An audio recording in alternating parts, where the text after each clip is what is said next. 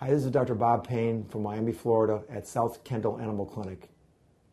Let's talk about how you can tell your dog has a bladder infection. The most common thing we get in our practice is somebody complaining or telling us the dog is urinating frequently and spotting.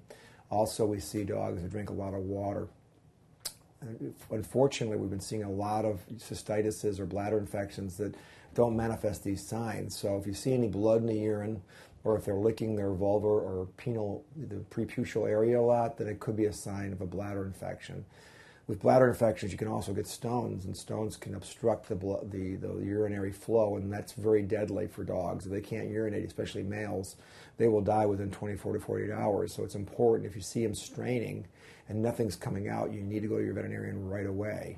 Bladder infections usually are diagnosed by bladder or urinary tract analysis, and we bring a fresh urine or we tap the bladder and we look at it under a microscope as veterinarians, and sometimes we culture the urine.